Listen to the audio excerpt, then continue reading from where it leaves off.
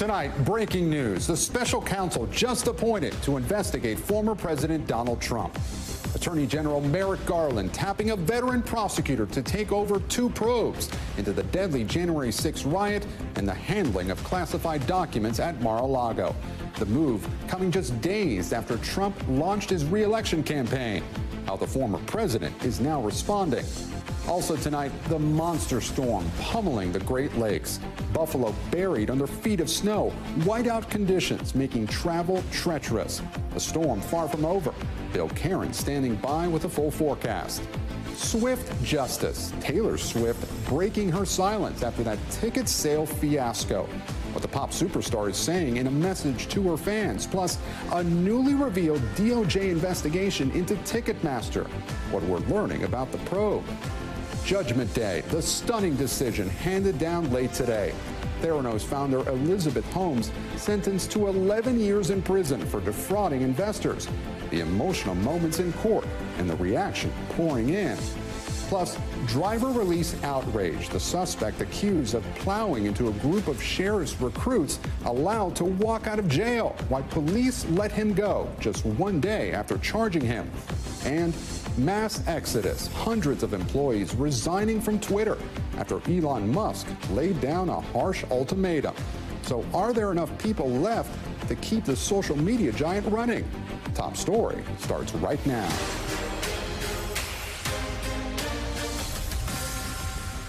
Good evening. I'm Gabe Gutierrez in for Tom. We begin Top Story tonight with that breaking news, the announcement from the Department of Justice involving former President Donald Trump.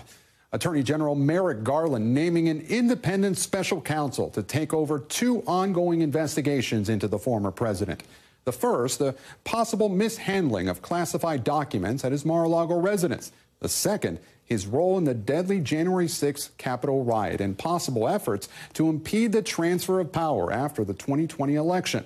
The man assigned to lead the probes, Jack Smith, a veteran lawyer who most recently worked as a war crimes prosecutor at The Hague. Smith is now the 2nd special counsel tasked with investigating Donald Trump after Robert Mueller. Trump blasting the appointment today, calling it a disgrace and a political stunt. Our justice correspondent Ken Delanian is following it all and leads us off tonight. A dramatic new turn tonight in the criminal investigations of former President Donald Trump. Attorney General Merrick Garland appointing a special counsel to oversee the 2 probes, saying it was best for the country. That it is in the public interest to appoint a special counsel. Such an appointment underscores the department's commitment to both independence and accountability in particularly sensitive matters. Jack Smith will supervise the investigation into classified documents taken to Trump's Mar-a-Lago compound and whether there was obstruction of justice. He will also oversee the January 6th probe into efforts to interfere with the lawful transfer of power after the 2020 election, including what led up to the January 6th riot. Does this signal that criminal charges against Donald Trump have not been ruled out by the Department of Justice? It seems to me that he's the subject of a federal criminal investigation. That suggests charges have not been ruled out.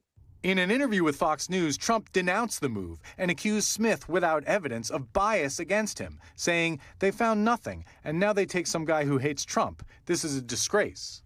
Jack Smith saying in a statement tonight that he will exercise independent judgment and will move the investigations forward expeditiously, including any prosecutions that may result from them. Smith began his career as a line prosecutor in New York before heading the Justice Department's anti-corruption unit. Since 2018, he has been serving as chief prosecutor in a special international court in The Hague investigating war crimes in Kosovo. Special counsels are independent, but they're not completely independent. But Garland said Smith will decide whether to bring criminal charges. Former Vice President Mike Pence urging caution in an interview with NBC's Chuck Todd. Is he above the law? I mean, if he violated the law, should he be held to the same standard that I would be held to? Chuck, no one's above the law. But I would hope the Justice Department would give careful consideration before they take any additional steps in this matter. And Ken Delanian joins us now live, as well as NBC News legal analyst Danny Savalos. And Ken, we heard the Attorney General there cite the extraordinary circumstances that called for a special counsel. But let's take a listen to more of his remarks.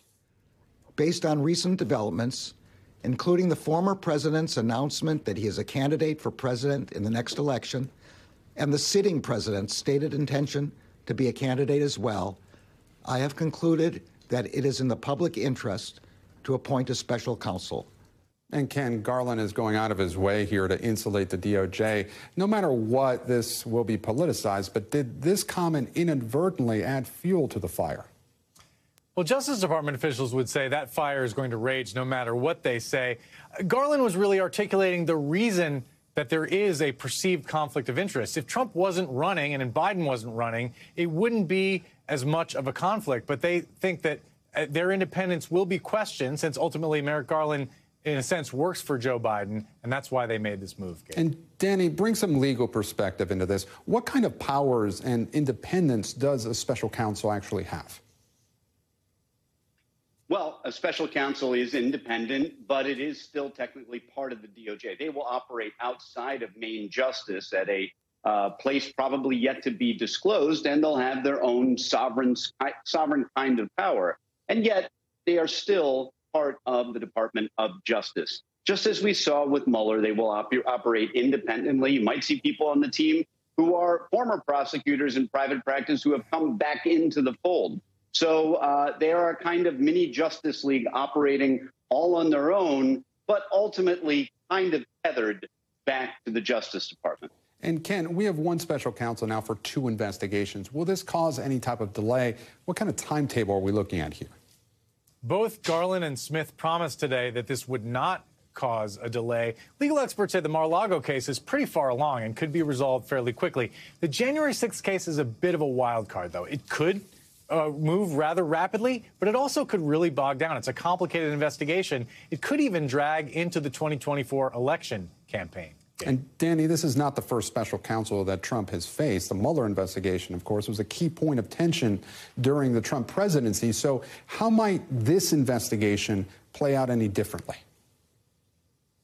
It's not the first special counsel investigation, but you could argue that the Mueller investigation unearthed new information. We all waited with bated breath to see who he would indict and what would be in the report. You could argue that both with January 6th and the documents fiasco, that there have already been a lot of investigations, especially of January 6th. I envision the special counsel picking up a lot of traits from investigators like the Congressional Committee who've already been working on this. So too has DOJ been conducting their own investigation. So to some degree, special counsel is going to be picking up where others, many others, have already left off. And finally, Ken, I want to ask you about some of your reporting that I heard earlier on today. You said that some of your sources didn't think that this was a good idea. Can you tell us more about that? Yeah, that's right. A lot of legal experts argued against this, saying that this doesn't really get the Justice Department anything because this person, Jack Smith, is going to be criticized. Donald Trump is already saying he hurts Trump. And as Danny articulated, the special counsel still works for the Justice Department. And ultimately, while he will have charging authority, Merrick Garland, in theory, could block charges from happening, could fire this person. So he's not really independent in the sense of the old independent counsel law. And that's why people said, argued against it. But Merrick Garland has made his decision, Gabe. Ken Delaney and Danny Savalas, thank you so much. Now to tonight's other top story. The state of emergency as parts of upstate New York are buried by that massive and deadly snowstorm. 4 feet of snow already falling in some areas. Multiple vehicles stuck, some out of gas. And lake effect snow warnings continue into Sunday. Jesse Kirch is in upstate New York. Jesse, what's the situation like there? Well, Gabe, right now you can see we're in a bit of a lull, but make no mistake, this storm is far from over. It is expected to stretch into Sunday. You can see some people making their way through this neighborhood on foot. That is how officials would want people on the move if they have to go anywhere. They're pleading with people to stay off of the roads. And unfortunately, this storm has turned deadly. Officials tell us that 2 people suffered cardiac events tied to shoveling snow. And again, they are pleading with people to stay home. Icy roads. I wasn't expecting this. Bitter cold and feet of snow. And it's bad out here. With the storm far from finished. Definitely going to have to be out here tomorrow. It's going to be like this all night. Across western New York, people trying to navigate near whiteout conditions, despite officials warning them to stay indoors. If you don't have to go out, don't go out. Car after car spinning out and stranded on the side of the road. Even an ambulance stuck, getting help from passersby. There was tow trucks here trying to pull them out with ropes, but it wasn't working, so they're still stuck. For nearly 24 hours, snow has been pummeling the Buffalo area, falling sometimes at more than 3 inches an hour, with visibility going from good to near zero in just minutes. Here in Lackawanna, New York, just south of Buffalo, they're moving snow by the truckload. Police say they need to make space here with even more snow on the way. The massive and quick accumulation raising the risk of roof collapse as some race to clear off the fresh snow. Orchard Park, New York is already seeing 4.5 feet. Hamburg, New York topping 4. The police chief there talking with us by video call because it's too dangerous for our team to drive there in person. When people drive and they get stuck, that causes a log jam. It really inhibits our ability to clear the streets so that we can open up sooner. Michigan, Ohio, and Pennsylvania also hit by the snowstorm triggered by Arctic air that's keeping temperatures nationwide 10 to 30 degrees below average. And back in Buffalo, even with the Bills game moved out of town, some fans are still focused on Sunday. This is great football weather. Great football weather. Gotta love Bills fans. Jesse Kirch back with us now live. And Jesse, you've been reporting from the area since late yesterday. From what you've seen, what is making this storm so especially dangerous? Yeah, there are a couple of things, Gabe. First of all, we've talked about this in the story. It's that rapid accumulation. So that raises the risk that roofs could collapse. So that's something people need to be keeping an eye out for. Also, with this lake effect snow, it's very possible that 1 minute you could be in a relatively clear area. For example, right now, I can see well down the street. But I wouldn't be surprised if minutes from now, the band of snow picks back up, comes through here, and visibility drops to near zero. We have seen that oscillation throughout the last 24 hours. And certainly if you are on the road, not to mention the traction issues you might have on the roadways, that visibility issue could be a real concern as well, Gabe. And Jesse, we're getting close to the peak of Thanksgiving travel. So how is all this snow set to affect people's holiday plans? Yeah, so one of the major stressors on police today, according to the Hamburg police chief in the area I spoke with, was having to deal with people who were having car issues, who had been on the roads and probably shouldn't have been. So that's one more reason for you to stay home instead of trying to make your way out onto the roads, because police say that makes it easier for them, if you're off the road, for the streets to get cleared by the plows, and that will help get the cleanup going faster. Here in Lackawanna, as we showed earlier, they've had to pick up snow by the truckload and move it to try to get it out of the way. Thankfully, this storm should be wrapping up before Thanksgiving, but obviously there's going to be a lot of digging out still to be done here, Gabe. And Jesse Kirch live for us in upstate New York. Jesse, stay warm. And as Jesse mentioned there, the storm is not even close to finish. So let's bring in NBC News meteorologist Bill Cairns. So Bill, time this one out for us. How much more snow is this area expected to get this weekend? To say you've had 4.5 feet and we're like, you're going to get some more. This is obviously historic, crippling, paralyzing, however you want to say it. And we just had our highest snowfall total yet that just came in. And we're in the Orchard Park area, which is where the Bills are located, and we are up to now 59 inches of snow. I mean, that is pretty incredible stuff here. And as far as what we're going to deal with as we go throughout the next couple days is not this. I mean, this was incredible. 59. That's almost up to 60 inches, almost up to 5 feet. But Hamburg is also 51. So not just one city either. So we'll have to wait and see if this breaks the record. By the way, the New York State record is 50 inches in a 24-hour period. So they'll investigate this to see if it was accurately measured. And if so, we'll have a new record for New York State for snowfall in 24 hours. So here's what else that we're going to be talking about. We're getting a break. We saw where Jesse was located right here. The snow is now south to him. It will come back northwards later, so we're not completely done. We will see some additional snow, especially late tonight and then tomorrow. Here's how much additional snow over the weekend. Buffalo, 15 inches. Hamburg, around 14 inches. You get the idea. It's been feast or famine. Rochester, New York's only had like an inch or two, and they're only going to get another inch or two. So it's really have to be close to the lakes. And that's the same, too, off of Lake Ontario. Even Syracuse hasn't gotten a lot of snow to this point yet. Areas off of Lake Michigan, though, have gotten some, especially Grand Rapids and Kalamazoo. So what are we going to deal with as we go throughout your weekend? Everyone's getting ready for their holiday plans, whether it's buying stuff, cooking stuff, or traveling.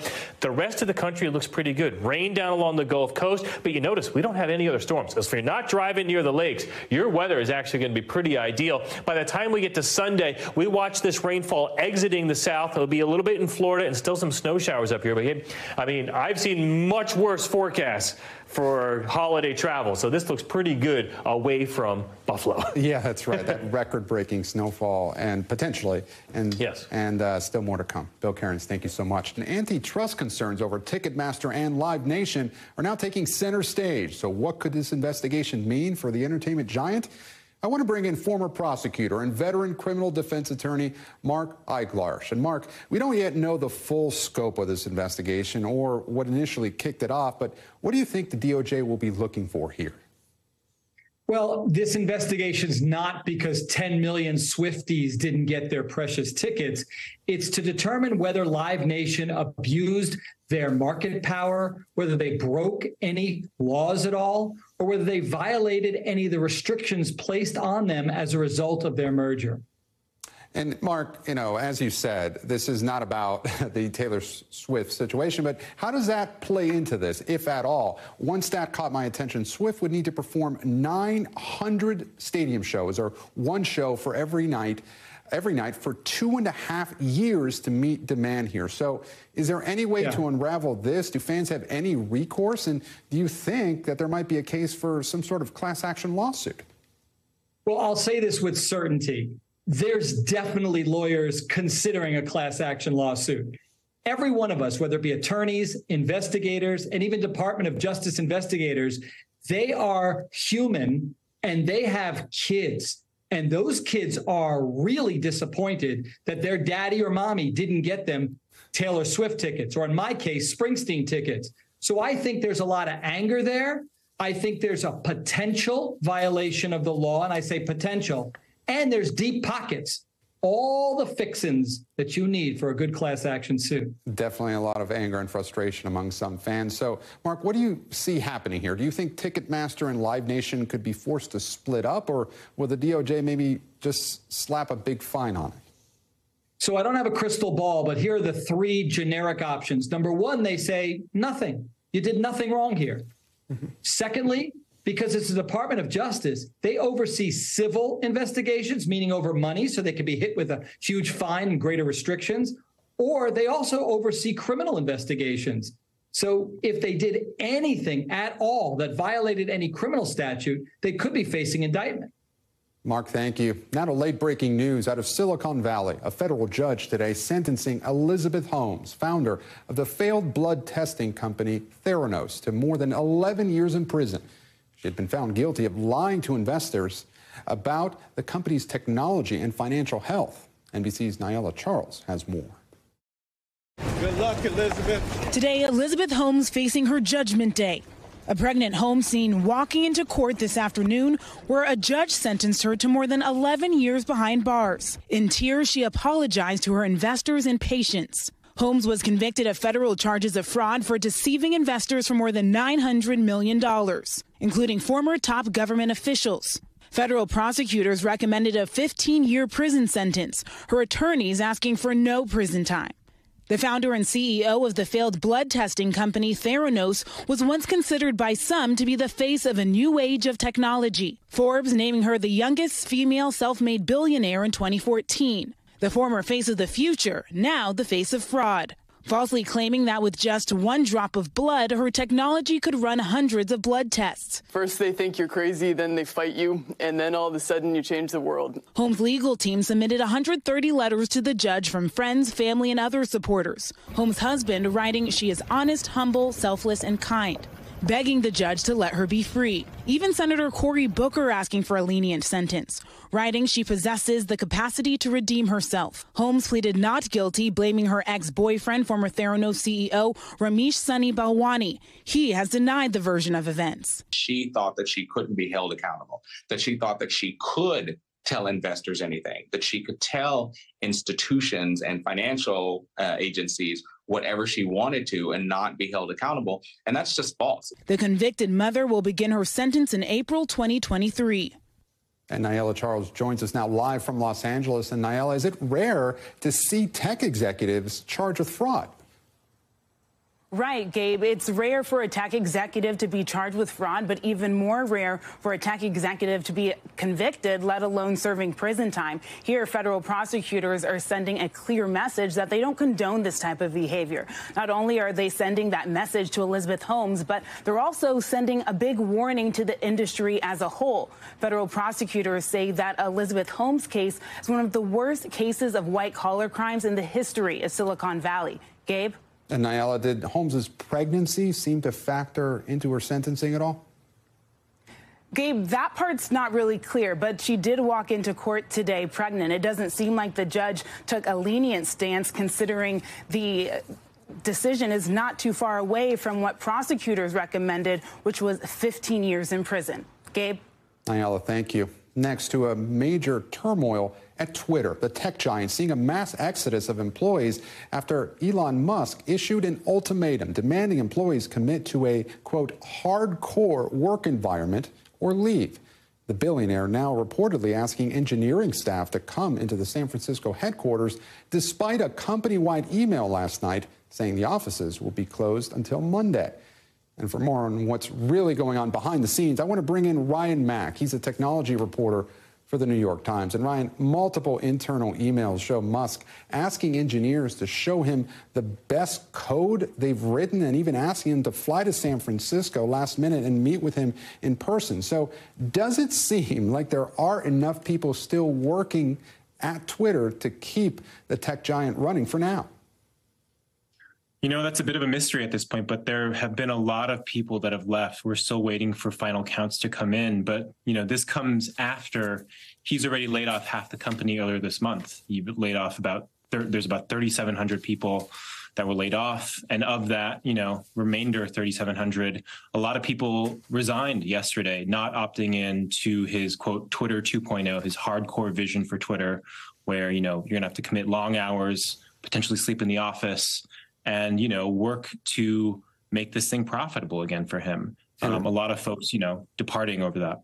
And Ryan, there's been a lot of fast-moving developments on the story today. Musk tweeted just a couple hours ago, and he said that a new Twitter policy is freedom of speech, but not freedom of reach. Negative hate tweets will be max deboosted and demonetized, so no ads or other revenue to Twitter. You won't find the tweet unless you specifically seek it out, which is no different than the rest of the internet. So he also wrote that Kathy Griffin, Jordan Peterson, and the Babylon have been reinstated, and a decision on former President Trump being reinstated has not yet been made. But Musk noticeably didn't define hate speech. So is this policy likely to just change again, Ryan?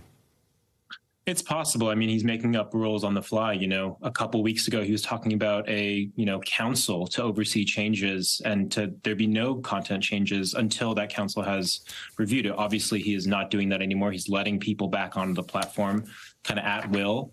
And he's making things up on the fly. You know, it's also a kind of a crash course in content moderation for him. You know, he came in buying this platform, saying there'd be more free speech, more speech would reign on the platform. And he's starting to realize that advertisers are not happy with that. They're pulling back, they're closing their pocketbooks, and they're not going to, you know, allow their content or ad content to be seen next to, you know, some of the speech that he wanted to permit. And picking up on that point, Ryan, I want to bring up an op-ed written by the former head of trust and safety at Twitter, who said that this was the reason he left. Quote, a Twitter whose policies are defined by unilateral edict has little need for a trust and safety function dedicated to its principal development. So along the lines that you mentioned, is content moderation just falling apart at Twitter? Well, you had, along with those employees that were laid off, a lot of contractors that were also laid off earlier this month. A lot of those folks deal with content moderation. The person that wrote that op-ed, Yoel Roth, was someone who was actually elevated and highlighted by Mr. Musk when advertisers started to pull out, saying, you know, this is a guy who's leading our content moderation policies. We're setting the standards here. And it's kind of, you know, telling that, you know, Yoel would leave and then also write an op-ed basically impugning, you know, Musk and his policies. So it's quite a disaster if you look at it. Yeah. Ryan Mack from the New York Times. Ryan, thank you so much. Let's turn now to the investigation into the killings of 4 University of Idaho students and the chilling new insights we're learning as a community gathers to mourn and frustration grows among family members with still no break in the case. Our Gotti Schwartz is there. As investigators continue to find evidence 5 days after a horrific quadruple killing at this Idaho home, a dramatic new revelation from the county coroner. At least one of the victims was killed in their bed. Tonight, the family of Kaylee Gonzalez left with few answers. My husband is in contact with them every day, the FBI, Moscow, Idaho State Police, and every day he just says, "Nothing, babe." And I'm like, "Nothing?" And he's like, "Nothing. I mean, just nothing." Police releasing a map showing where the victims were in the approximate hours before their deaths, asking the public for any information. We're doing the fastest job, the most thorough job, though, that we can to hold the integrity of this case and maintain that. Officials say there was no sign of forced entry. Their house had a keypad lock. It was a very popular house, so I know for a fact that people who weren't necessarily roommates of the house did have that code. So no sign of forced entry doesn't necessarily mean that they were invited in. With the FBI now joining the investigation, police say 2 other roommates were also home at the time of the murders but survived uninjured and are cooperating. And with the suspect still at large, a mother's plea to her daughter's killer. Stop all this. Let us mourn our children, and we can't when we know this person is out there. You know who did it. You know who you are. Just end it. The guilt has got to be just overwhelming. It's got to be sickening. Stop hiding. Stop running. Just turn yourself in. And Gotti Schwartz joins us now live from Idaho. And Gotti, we just saw that emotional plea from one of the victims' mothers at the end of that piece. How are the families holding up? Well, Kaylee's mom told me something that is absolutely heartbreaking. She said that her biggest fear right now is that the killer that is still out there will show up to her daughter's funeral or will show up to one of these vigils and be standing there next to the family as they're trying to mourn their loved one. And that's something that all the families are dealing with right now. There's so much uncertainty, so much fear in this town with this killer still on the loose. It must be terrifying, Gotti. What more are we learning from the new details like the time frame and the map of where the victims were before they were killed? What more are we learning from that? Yeah, so that map came out right before we went to meet with the family, and we were asking them about that map because that family has been so diligent about building their own timeline. And I got to say, a couple of them raised their eyebrows when we started comparing notes in terms of timestamps and where people were. I asked them about it. They said that they think that cops are doing the best they can, and they think that they're just trying to get more information. But when you actually look at some of the timestamps that the family has gotten from things like cell phone records and things like Ubers dropping people off, they don't really match with what police are saying. They're off by about 5, 10, 15 minutes. And so the family's very worried that when it comes to details in a case like this, everything matters. And so they're hoping that people cooperate with police. They're hoping that people will come forward with more information. But they are definitely hoping that the police are making sure that every T is crossed, every I is dotted, and every piece of evidence is gathered in this case. Back to you. A huge mystery that is still unfolding. Gotti Schwartz live for us in Idaho. Gotti, thank you. Still ahead tonight, driver release outrage. The suspect accused of plowing into a group of sheriff's recruits released from jail. Why police let him go one day after they said they thought the crash was intentional. Plus, the measles outbreak in Ohio. 24 children sickened. The request tonight from health officials in that state. And a piece of movie history up for sale. The house from The Goonies, now on the market. So how much will it cost? Stay with us.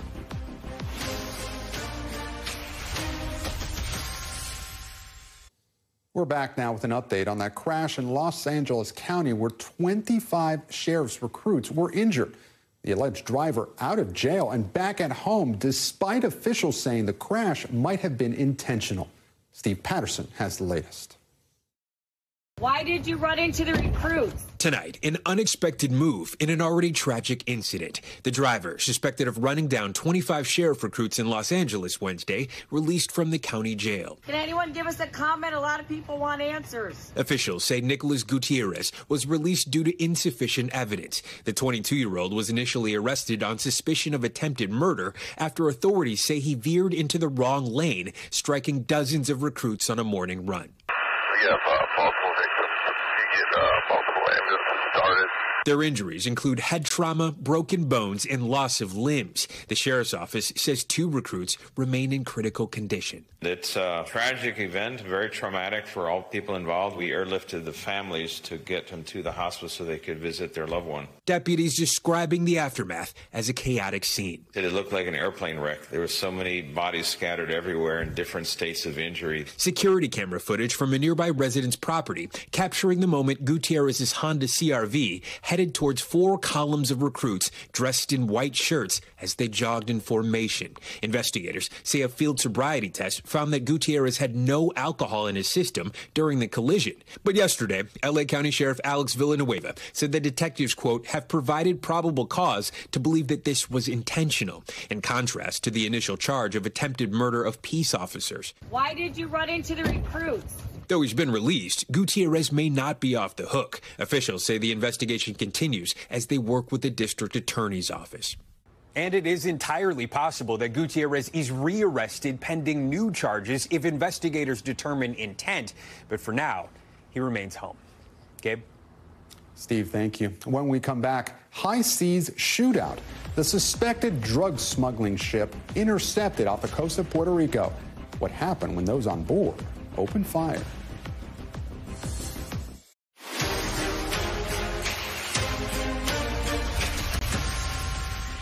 Back now with Top Stories news feed, and we begin with a Customs and Border Protection agent killed in a shootout off the coast of Puerto Rico.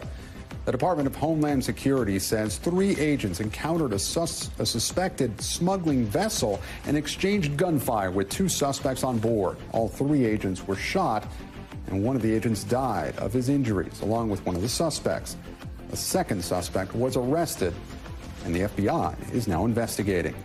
The FBI is also investigating the death of a North Carolina woman in Mexico. 25-year-old Shanquella Robinson died less than 24 hours after she arrived in Cabo San Lucas on a vacation with friends. Her family says they were originally told she died from alcohol poisoning, but that they were later given an autopsy report that stated her neck was broken. Health officials in Ohio are asking the CDC for help in containing a measles outbreak. Columbus, Ohio, has reported at least 24 cases of measles, the majority of them in children under 5. The health department confirmed all of the children were unvaccinated. At least 9 of them have been hospitalized. The outbreaks happened across 9 daycare centers and 2 schools. And the house featured in the classic 1985 movie The Goonies is up for sale. The 2-story Victorian home in Astoria, Oregon, is listed for $1.6 million.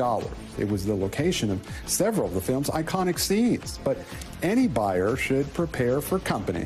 Thousands of fans flock to the area around the home every year during the annual Goondocks Festival. And now to a major headline in sports and a controversy that has many soccer fans outraged.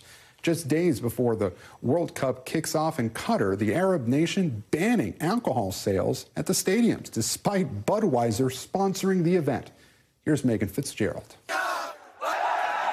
With passionate fans and players around the world descending on Qatar. Tonight, a sudden reversal from Qatari officials announcing beer will be banned inside stadiums in the conservative Muslim country, despite Budweiser's $75 million sponsorship. For me, beer and football go hand in hand. A shroud of controversy has long loomed over this tournament, with a small Gulf nation under extreme scrutiny for its track record on human rights. Qatar spent billions to modernize ahead of the World Cup, work often done in brutal conditions and sweltering heat by migrant laborers from countries like Nepal and India.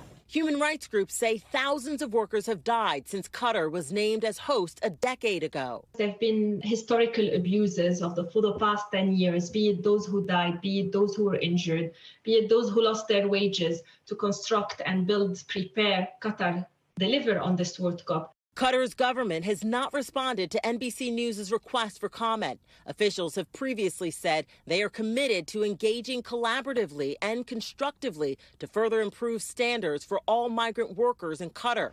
The country is also under serious scrutiny for its treatment of LGBTQ people. Same-sex relationships are illegal here. In a statement to the AP, Qatar's government said it does not tolerate discrimination against anyone.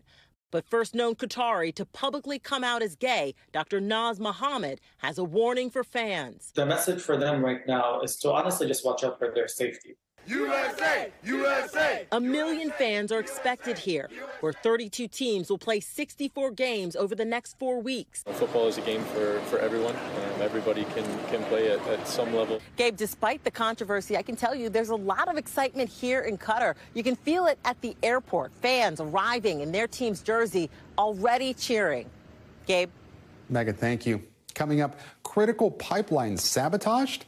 Holes discovered in 2 pipelines that bring oil from Russia to most of Europe.